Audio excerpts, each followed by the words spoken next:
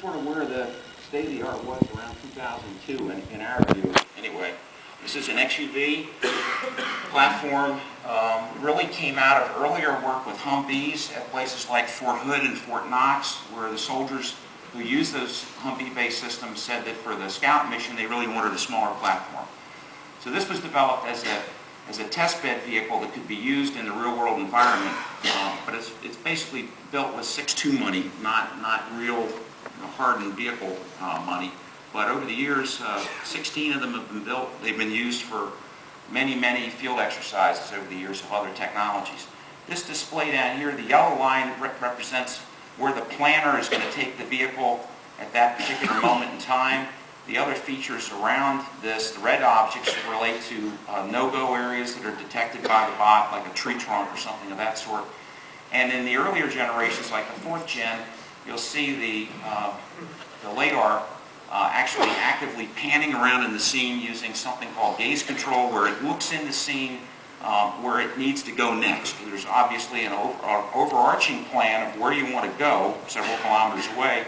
There's an initial plan that's generated before the bot even leaves using low resolution or poor resolution digital terrain data. And then when the vehicle confronts the real world and has to deviate from that path, it starts to look in the region that it wants to go to regain the original trajectory. And that's all taking place in actually much faster on the vehicle than it does in this display.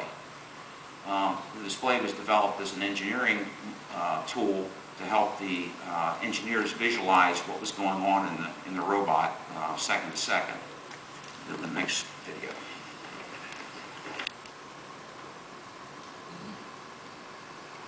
So for years I've been talking about tactical behaviors. This video provides, I think, the best instance I've had to be able to describe that. So this is the operator interface. Here's a trajectory that the vehicle is given by the operator. The vehicle goes off and executes that trajectory, and a target acquisition point has been located where you're going to be able to see a named area of interest, or a target, as the soldiers would call it, an NAI.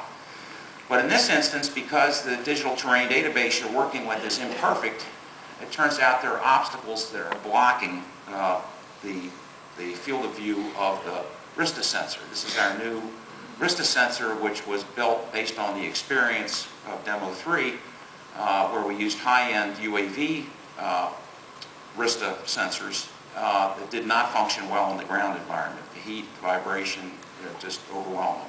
This was purpose-built to support operations in the ground environment. So initially, the bot goes to that initial point that was planned for it, having used its autonomous mobility all the way. But then we see the trees here are obscuring its view to the target. And it knows that because there's a laser rangefinder built into the system, and it does not get the appropriate range to the target when it gets to that location.